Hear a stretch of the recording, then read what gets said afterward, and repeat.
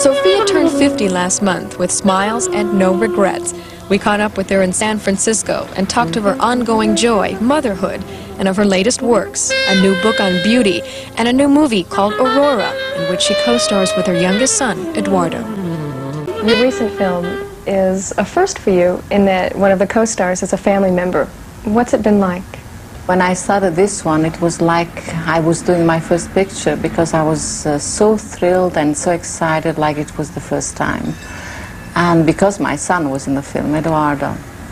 And I felt so much responsibility that I really tried to keep calm and cool. But the first day of shooting on the film, my son was so relaxed, because children are marvelous, they are miracles, you know.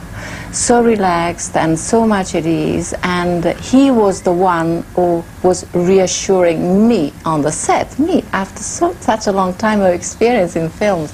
I think he has quite a gift for acting. What was it about this movie that made you interested in it and want to do it? It's a very simple story about simple emotions and about a wonderful relationship between a mother and her son. And this kind of pictures I like to see on the screen, and this was given to me to do, so that's why I did it. It is with a similar care that Sophia has written Women and Beauty, a book designed to dispense more than the usual exercise and makeup tips. It's a more mature look to how and why a woman is beautiful. And this mature look depends very much on the qualities that are available to us all, like charm, like kindness, like warmth, like graciousness, and that's what my book is about. How does it feel to be looked up to and admired by so many people?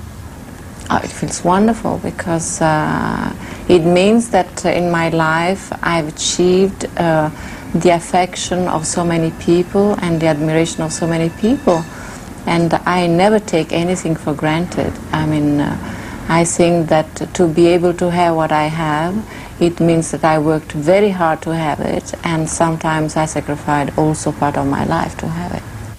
In an article I read, you were quoted as saying you were born old. And wise. That was my autobiography.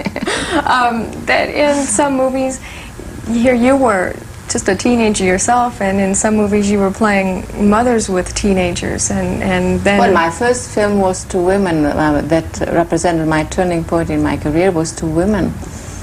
And at that time I was 25, 26, and I had a daughter of 14 years old.